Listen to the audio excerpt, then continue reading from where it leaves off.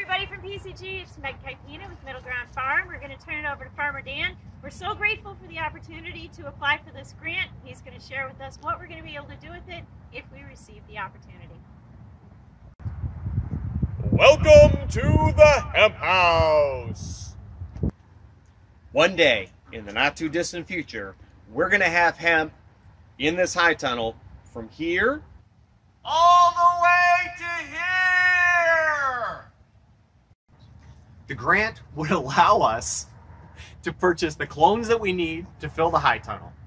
It will allow us to purchase and install drip irrigation, and we'd be able to get light deprivation curtains installed so that we'd be able to harvest a second crop this year inside the high tunnel. On behalf of all the hard workers here at Middle Ground Farm, I'm Farmer Dan. Thank you so much for the opportunity.